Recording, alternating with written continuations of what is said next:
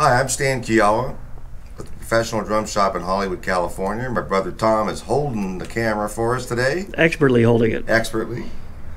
We are going to show everyone how to tuck a calf or goatskin head, as you will, onto a snare drum.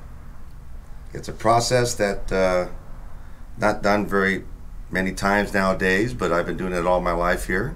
And what's the benefit of having like a calf head on a... The benefit of calf head, Thomas, would be the warmth and that old fat type snare sound from the old days. So old-fashioned. The old-fashioned way rather than the plastic. In fact, in back in the days, you notice most of the old snare drums, and any drums for that matter, the edges, they never bothered to pay attention to the edges back in the day because a calf head will conform to its environment.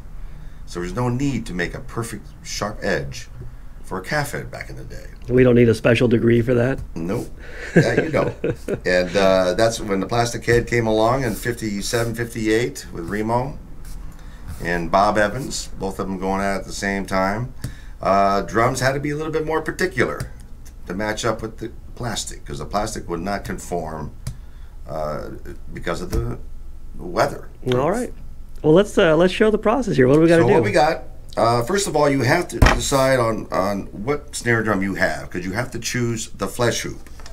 Most important part. The flesh hoop has got to be able to fit over your shell and inside your hoop.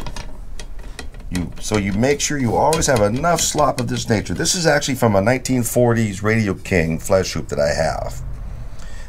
If you don't have access to something like that or an old calf head, then you can cut out the plastic on a regular either a Remo or Aquarian head, and you cut the plastic out. You have to rough up the edges all the way around because the hide will slip.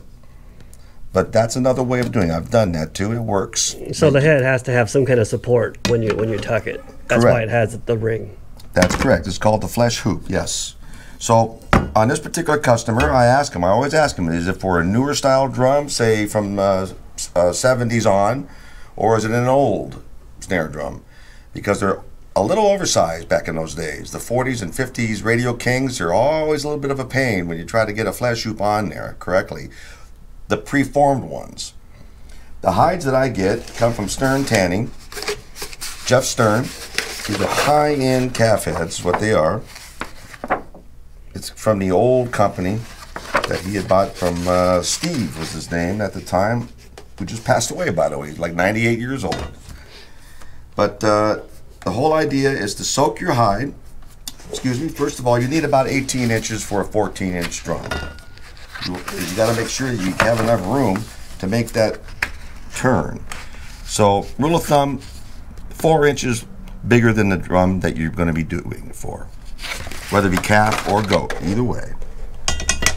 And again, you have to make sure that you have enough slop here because when you soak that hide is swollen and you have to get it back into the hoop. But it also has to go over the shell. So there's a fine line there. You can just sand it and grind it all the way around and make sure you have enough slop in there to fit that head. All right. So the hide, we got soaking here for maybe 35, 45 minutes. It's very pliable. Somebody's calling. Should we get that? Nah, we're not open yet. We're not open yet, people. So here, the key to these hides now, you got to find out which one's the smooth side, which is the playing side. So basically, on these, it's easy because they're marked. But if you don't have a marked hide, what you do is you take your fingernail, and if you see a roughness going on there, that is the bottom side. If you do that on the top, there's nothing. That's the playing side. I hope the camera is picking that up. It's pretty obvious in person, though. So that's the playing side right there. So when you start, you want to start playing side down. One of the problems that you may have is trying to find one of these. These have been here since the 60s. I grew up with these. Tucking tool. I don't know if they're even available anymore out there. But you can make them out of a spoon or any other type of metal, but it has to be a little stiff. You can't use it like an aluminum. That will just bend too much because there's a lot of pressure going on. But the tucking tool is a key. It makes it a little easier for me. Now on this flash hoop, you want to use the flat side is where the hoop goes on top. So we're going to put it down here this way.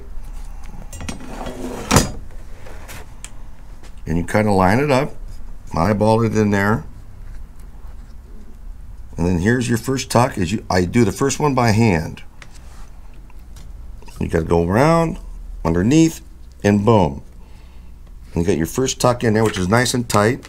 I usually use a couple of pins just to hold it, because now you want to go sideways, boom, boom, and then you start going around. So here,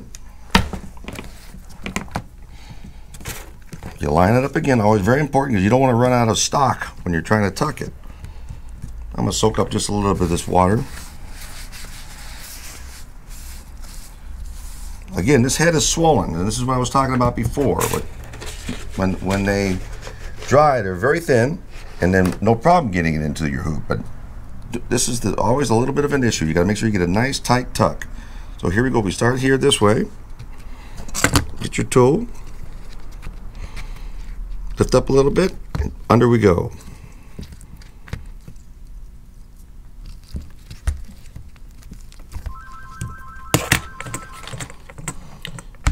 Just a little extra help there. And let's go across this way.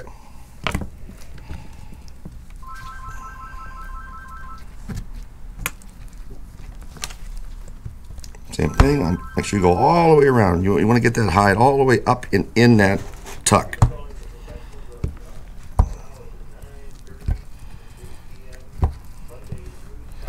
And you just kind of work it all the way around. We go across again.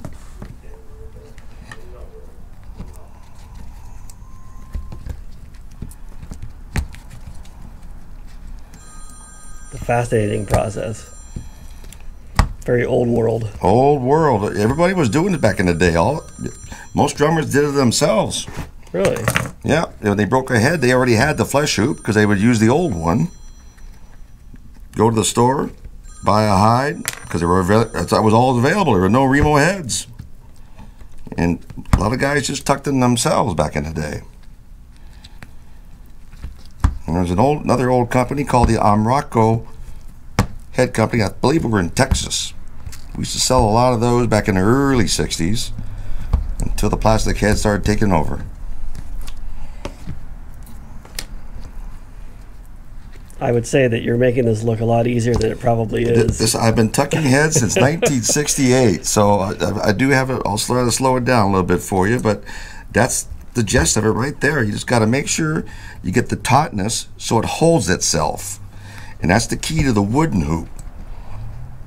It doesn't allow that hide to slip out, whereas if you use the metal one here, you really got to rough that up all the way around with a file or a grinder, anything that would make it so the hide will stick to it, will bite, I guess the best way to describe it. Think about the work involved in the old days if you were running a drum company and you had to tuck all the heads. What a pain in the ass. How did they make any money doing this? Yeah, well, everybody was working. Everybody had a gig.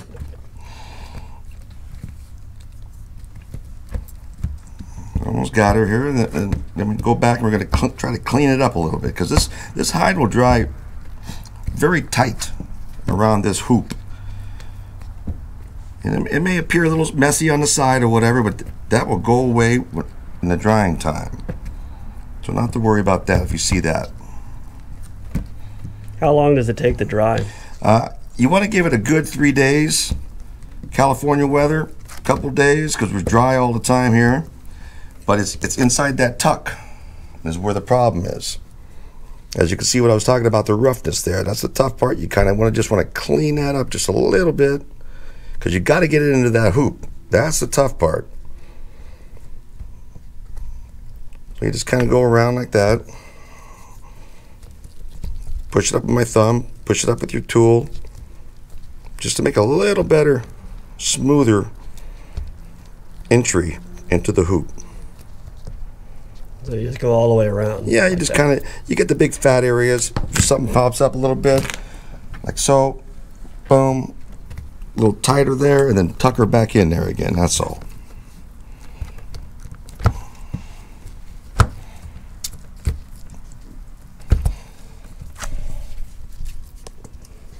Okay, I think we got her. So with any luck, I have sanded down this flesh hoop enough for it to slip into this hoop. And back in the old days, they only had double flange hoop. These are triple flange, which is that lip right there. That's the tough part. So here we go. Let's see what we got right here. Just kind of work it, and we're in, like so. And there's the hide. The drum. This gentleman who this is for told me, getting back to the old and new shells, I asked him on over the phone because he's buying this through the mail, so I just can't send him a pre-tucked head because it may not fit on his old drum. That's why I asked him, is it old drum or new drum? He said new drum. I said no problem. And I try to tuck them to order, which that way there's no problems. Just go straight on like that. And start your rods. And you want to bring it down about a 1/2 inch. It's what they call collar. If you ever buy a new head, even the plastic ones, they have a little 1/2 inch collar. And that's what we're going to do with this one. Once we start them all.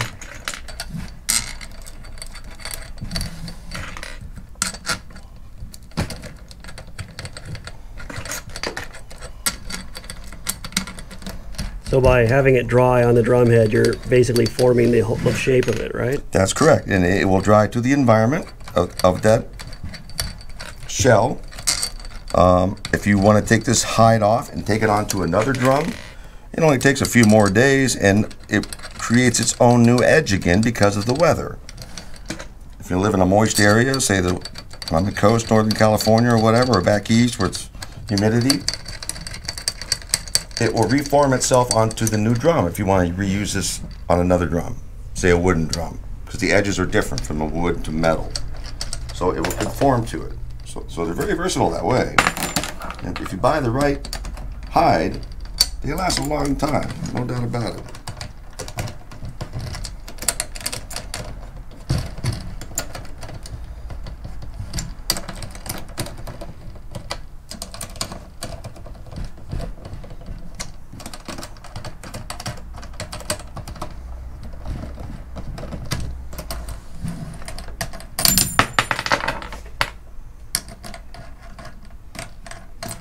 I gotta get one of those guns. For speed. Speed key. Speed key. You want to give a little push.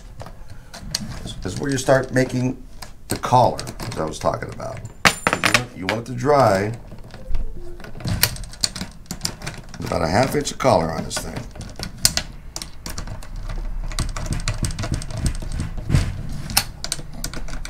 I think I almost got it.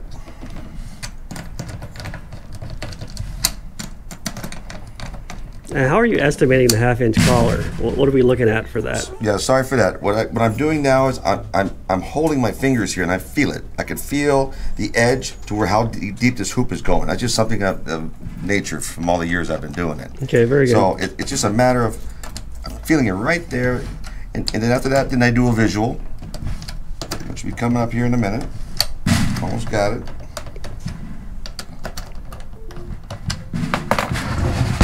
Now I'm looking down on it, and you can see whether you're high in one area or low in one area and so forth. But you want to try to make it as even as possible. And it's not the end of the world if it's not perfect. But I've got it right about a 1/2 inch all the way around. Get a little excess off. And there you have it. All right. And you give it, I would give it 2 to 3 days just to make sure that flesh hoop is totally dry, and then go to the gig. All right. Sounds good. All right. Thanks. Thank you.